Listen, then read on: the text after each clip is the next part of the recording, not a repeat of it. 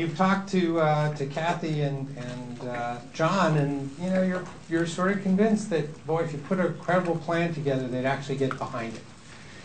So, what does a credible plan look like? And that's what we're going to talk about. And a credible business plan has really two stories. One is the story of the business, and the other one's the story of the money. People are often pretty good at telling the story of the business, and what I observed is they're not so great at telling you the story of the money. So Liz Pyle, who is a consultant here in town, is going to go through the story of the money. And again, we're not going to tell you how to write a business plan. There are templates for writing business plans. They're easy to find. But writing a business plan is about borrowing credibility.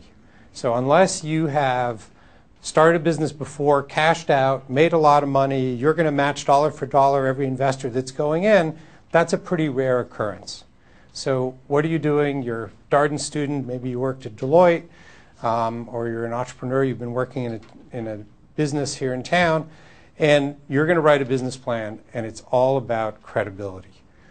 That's the purpose of writing a business plan, is convincing people that they should give their hard-earned money to you and that you're going to give them money back. That's all it's about. It's not about saving the world. It's pretty much not about doing good. It's really about doing well. So with that, I will turn it over to Liz, at least for the first part. Well, it's been quite a day of getting lots of information, and I know some of it may be confusing to you, and now we're to the part where we have to bring it all together. And before we do that, though, I sort of just wanted to, Philip and I have done this presentation in all sorts of different ways, and we've tried to be a little bit innovative in how we can present it. And one of the things that was really brought out today is the fact that when you have a business, you have to be very passionate about that business. And that's a very important point. But at some point, sometimes that can sort of get in your way. And just before I go, have anybody here heard about a really nifty, and some of you may be a little young for it, a children's book called The Velveteen Rabbit? Okay. And in that story, the little boy has a rabbit. Here's my rabbit. Except it's a teddy bear, because I collected teddy bears. But he's a rabbit for tonight. Yeah. Anyway, and you know, and in that story, just like an entrepreneur, you love this little rabbit. You know, you think and you work hard. Hang on. I need to get my rabbit up here, too. You work hard, you know, you nurture this little rabbit, and he gets worn, and you really love this rabbit. And you finally get to the point where, you know, he's cute. I really want to bring this to the marketplace. I really want to do it, and this is my rabbit. And so I'm going to go look at the VC. And I'm going to go, hey, this is my, yeah, you're the VC. This is my rabbit. Isn't he cute? Yeah. But he's my rabbit, and I've worked so hard. I've done all the research, and I've done everything, and I know the marketplace. It's so nice. It's a nice little rabbit. But he doesn't see the same thing I do. What he sees is Frankenstein. Or the other inanimate object that was supposedly brought to life.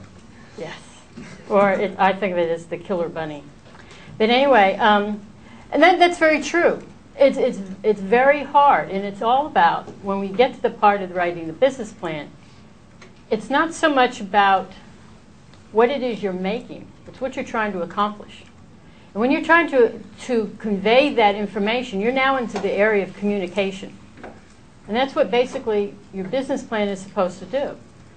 It's going to communicate to the VCs, to investors, to your stakeholders exactly what it is you're trying to do. And it has to be done in a credible way. There's three reasons for writing a business plan. And the one we're going to really concentrate on today is basically to raise money. Now, in my business, in my consulting firm, I also use a business plan as a management tool. It helps my clients focus their ideas. It helps them have a roadmap of where they're going in their business. So they're using it as an executable document. It's a really good way to also see and test where your milestones are. So, but today we're just going to talk about your raising funds, because that's basically what most people think of business plans are written for. But when you do have your companies, I encourage you to keep your business plan for a management tool too. So we know the why. Business plans come in just looking at my spelling there, different formats. So one is the concept paper. Don't look at the spelling. The concept paper, which is done really at an earlier stage. It's a form of a business plan, but it's done at an early stage. You don't have all the information, and it's short. It's not long. It doesn't take too long, but you have to do all this research that you've been doing, gathering. And then you have the regular written plan that we're familiar with, and that's usually around, just to give you a ballpark, 25, 30 pages, no more, because if you go beyond the 30 pages, nobody's going to read it. And you have an executive summary, which is usually the first part of a written plan, and that's usually a page, 2 pages. And then, of course, you have your pitch, your presentation that you'll use. And at different times during your communication, you'll be using these. Very often when you're in a networking situation or you're trying to make that first contact, you'll do some elevator type pitch, which is an abbreviated form. Then you may, the investor, the angel investor, or the VC will say, well, send me your executive summary. You'll send an executive summary. Then somewhere in there they'll say, oh, this doesn't look too much like Frankenstein. Just look at this one. Oh. Doesn't look too much like, you get me offside here. Send me your written plan, and then you'll go into, so you keep going. But when I graduated, I did my first business plan, and the first thing I did was I ran out and I bought me a book. I thought, this book is going to tell me how to write the best business plan. You know, I open it up and I go, hey, it even gives me an outline. I can follow the outline. It'll tell me all the stuff. Well, now with technology, I can go and get a software package. That's really fantastic. Well, it's an excellent, excellent resource to help you find where to find information. It helps you to maybe think about some of your marketing plan situations you may have forgotten because you've been out of business school for a little while and you may have forgotten what you were taught in marketing class. So it's a resource. But how most of these business plan books will tell you is that you start off on the first page and you start off by saying, my company is Summer Enterprises, and I was incorporated in 1998 in Delaware. And I sit there, and I've read business plans. Rick White has had me on the Business Plan Review Committee for many years. And that's, why are you starting off by telling me that? I want to know straight off the bat what it is you're trying to accomplish, what's the market size, how you're going to do it, you know, and bring that all the way around. So I want to hear the story of the problem, of the pain. And I talk about the pain in the marketplace. Now, has anybody here heard that term before? The pain in the marketplace? Yeah? Okay, so to me it's more than just saying there's a need in the marketplace. This really has to be a big pain in the marketplace. And the best way to sort of get that across is by telling a story. Most things that you remember in your life is always revolving around a story. It's no different than this. And with the competition out there for trying to get money, the thing you want to do is you want to grab the attention of whoever's reading that, read it fast so they get the whole idea right there. They'll worry about how you're incorporated and all your other financial stuff a little bit later, but you want to grab them first because they're going to usually read that, and then as Philip will tell you later, then they don't go to the next page, and you jump to some other part of the plan. So you want to grab them first. So the story format is a way of communicating so you can get your desired, it evokes a desired emotion so you can connect with the person that's reading. And it's very important when you write your plan that you know who it is you're writing it for. Are you writing it for a bank to get some bank money? Are you writing it for an angel group? Or are you writing it for a VC? Because each one of those audiences have different little areas of interest. You also want to make sure when you do submit your plan that you're submitting it to the right people. If you're a biotech company, you don't want to submit it to an investor that's their sweet spot is software. So you want to make sure that you target your business plan. The business plan told as a story can also help build trust and credibility, because it'll show as you develop the story and the storyline through the plan, you really get a sense of, you know, hey, this person is thinking logically, they have the things in the right place, they know what is important, they have their board is there, and everything is falling into place. And it builds a strong platform to be able to present your facts. So I throw this diagram up to stress the fact this is a story. It's an evolving thing. And I in my presentations, have 3 underlying stories of your business. And I have this first one is the story of the technology for those researchers that are out there, because it starts even earlier on. And many people think, and then you have the story of the business plan and the funding, and many people think that it's a sequential thing, that you have to finish the technology story first, then start the business plan part, and then the funding story. And I think in times like today, it's important that the researcher, even in this early idea and technology feasibility in the invention part, start thinking, what about the market? Is there a market for what I'm trying to do?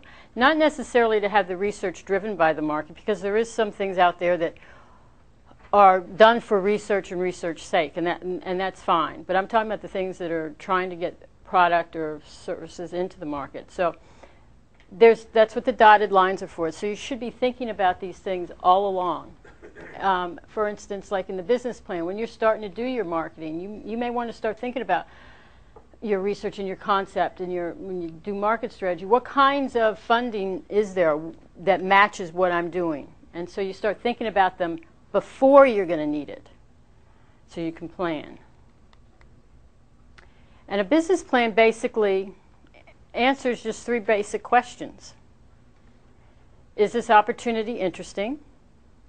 Is the business a credible business? And is this investment attractive? And when I say investment is attractive, it's not only investment of money, but it's investment of human resources. So it's other types of investment, but it has to be an attractive thing. Now this is a document that was developed while I was with the Business Plan Review Committee. And it was one of our tools that we use to review business plans. And actually it provides, and I use it today when I have to write business plans or I help facilitate business plan writing of some of my clients, I use that as my outline. And it's broken down and it answers each one of those 3 questions. And there is an expanded version of this will be online, so you can see it even in an expanded version. This is just a summary version. And we could go into it a little bit more. So the first question, how we answer that first question. You answer that first question, is the opportunity interesting, by identifying what the pain is in the marketplace. Is it there? Then tell me what your solution is, you know, and why you are the best one to be giving that solution out. Are you positioned well? Do you have the right technology there? Is your expertise in that area? What are the resources that you have? And then tell me about your customers. And when I mentioned talking about the customers, I'm talking about actually envisioning yourself walking in your customer's shoes. Because now when you're writing this business plan, you don't write the business plan from the standpoint of the researcher. You're writing the business plan really from the standpoint of the customer that you're trying to serve. What do the customer wants? What does the customer need? How are you going to serve the customer? And you want to make sure that that customer base is large enough. And then you're going to tell me all that you know about the market. How big is the market? What does the market look like? What are the market trends? And you're going to also need to talk about your competition. And one thing I hear often is that, oh, there's nobody out there that I compete with. I'm the only one out there. Well, that's not true. And anybody who thinks that's true needs to go back and do something else, because there's always a competitor somewhere. Because in the marketplace, if there's a need, most likely that need is being met some way, somehow. It may not be the best way, but it's being met somehow. And your solution has to be better, quicker, cheaper, or whatever the reason is, but it has to be better than whatever it is they are doing right now to solve their problem. So there is a competition. And a good place here is to use a chart, a competitor chart, which is saves space in your business plan so you have room for more words, actually. So is this business credible? Well, this is the part where you really have to build the story to show the person that's reading it that, yeah, I'm the one that can do this. I really can pull this off. I've got the management expertise. I got the resources. I have my plan, how I'm going to get it to market. I have my sales strategy figured out. And I have the internal structure. Now, when I say some of these things, as an early stage company, you may not have the resources to have all these things necessarily totally 100% in place. That's okay. I want to know that they're supposed to be in place and that you've got a plan and you know what the triggers are when certain things are supposed to happen. And especially this comes in handy with staffing issues. I like to see an org chart that has not only the people that are there with you now, but what are the places that are going to be filled later on, and when and how, and what type of person you might even be wanting to fill some of those. So I want to see that you're looking out several years. And then your management team, because nobody can do this on their own. There's always somebody, you need somebody to help you do this. There's only 24 hours in a day, 7 days a week, and 52 weeks in a year, and you can't do it by yourself. But I don't necessarily want to see that you have your uncles and your brothers and your sisters and, you know, relatives all on your management team, unless they are qualified, very qualified to be in those positions. And then we have our financials. And Rick spoke very nicely about the typical finances that you will see in your business plan, and that's going to be your balance sheet, your cash flows, income statement, and assumptions. I've seen several business plans just recently where they have all the nice financials and then they don't put any of their assumptions in there. And I'd like to know what their assumptions are based on. Were they just pulling numbers out of the air? Or are they based on something very reliable and realistic and some rationale to them?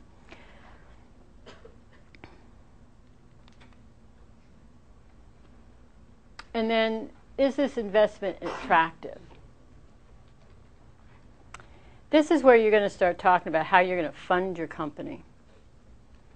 And there's lots of different ways, and I'm not going to talk too much about that because Philip's got a wonderful presentation to tell you about that too. And also an exit strategy. And we've talked a little bit about exit strategies in the earlier sessions. A lot of people, when they're writing their business plan, they don't want to think at an exit. And usually that part of the business plan is usually a little weak, because when they don't understand how they're supposed to exit, they don't know the timing of the exit. But it's important, especially from an investor's standpoint, that you know what an exit is, where it's going to be, because that's where they're going to get their payout. Okay. This is a document that I've used.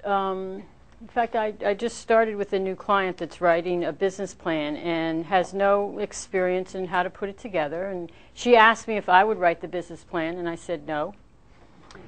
Because I'm a firm believer that if you can't write your own business plan, then how are you going to run your own company?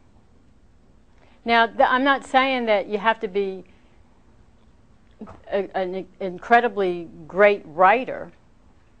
Now, granted, it has to be written very well before you give it to someone else to read, but I always require that you write at least the first couple of drafts yourself, because it's very important. It's a process of writing the plan. You're gathering all this information and you're putting it in a document. It's forcing you to focus on what your business is about.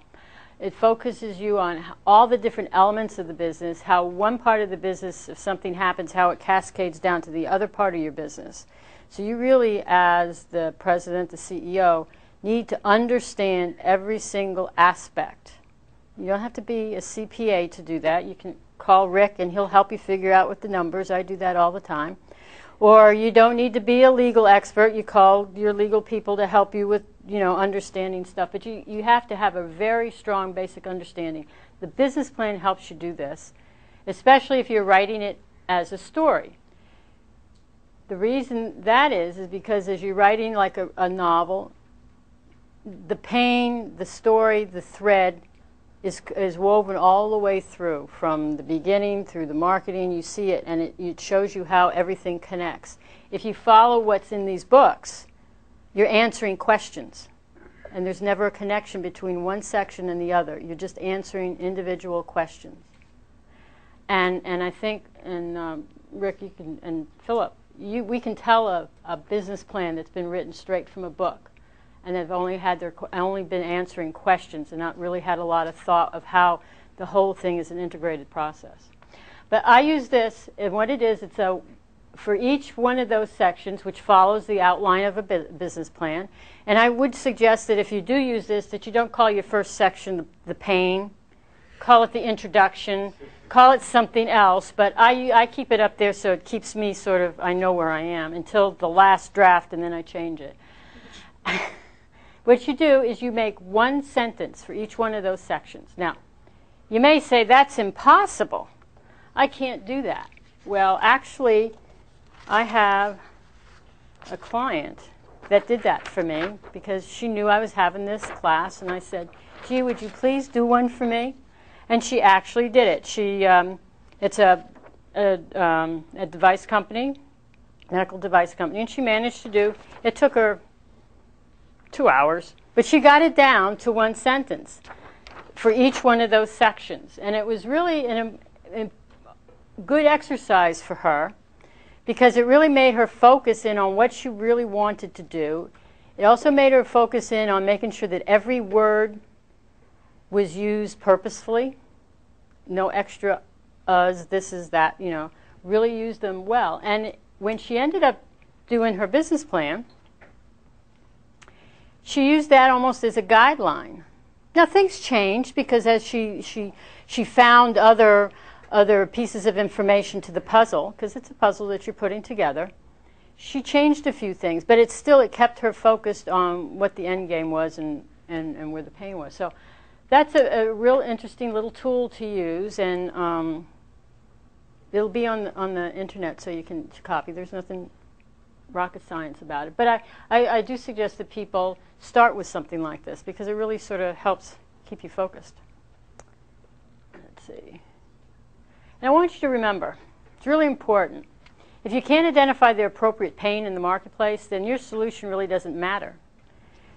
It doesn't make any difference. You can have the best invention in town, but if there's not enough pain or the market's not large enough, you're not going to be able to make enough money to make it pay off, and nobody will buy it.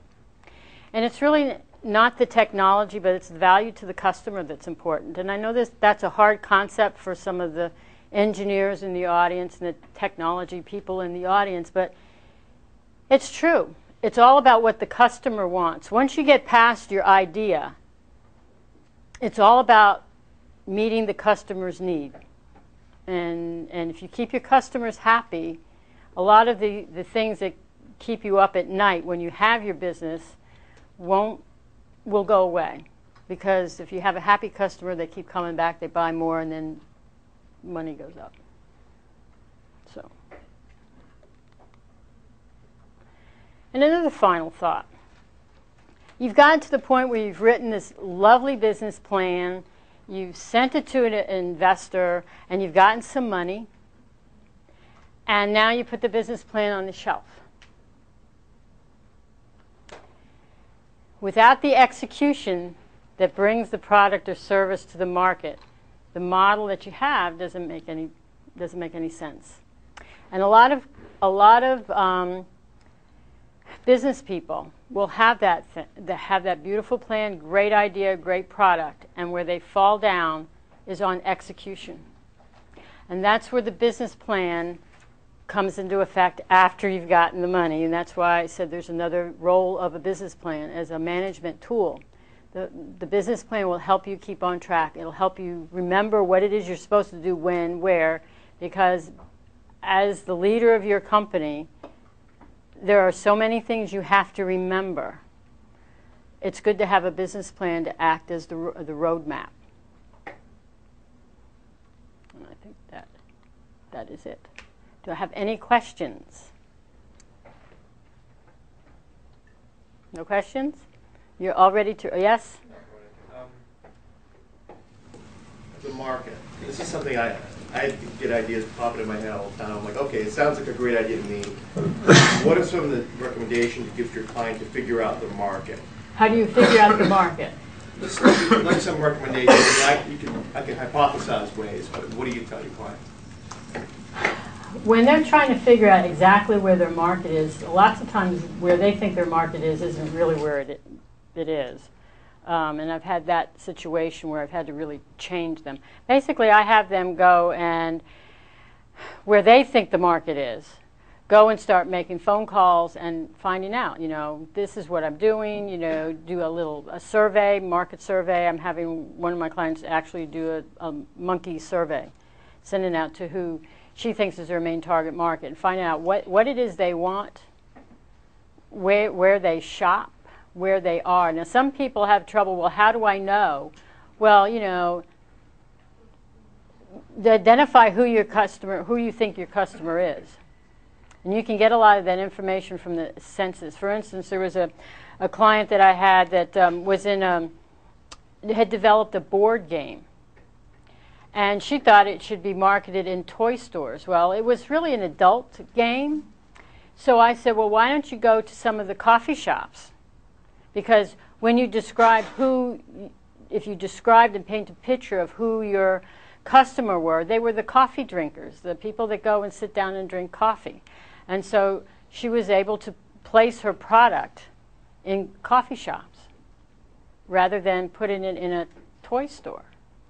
So that's why it's important to sort of figure out who your customer is, how much money do they typically make? Where do they live? Where do they shop? What do they do every day? And that's what I mean by walking in their shoes, because you're building a product, but you're thinking of it from the inventor side or the entrepreneur side, and not the customer that's actually paying your money. And then once you sort of figure that out, then you can start to figure, well, there's so many coffee drinkers in the world, and there's so many, you can start backing into it. I have another client that was having trouble figuring out who her market was, his market was. This was a guy. And there was no really direct information, but his product was dependent upon another product being in place. So I said, that company is a much bigger company building that machine. Find out how many of those machines that company sells, and if you can find some sales figures, because it was a bigger one, and then use that as a way to figure out and size her market, his market. So there's lots of different ways. You have to really think out of the box.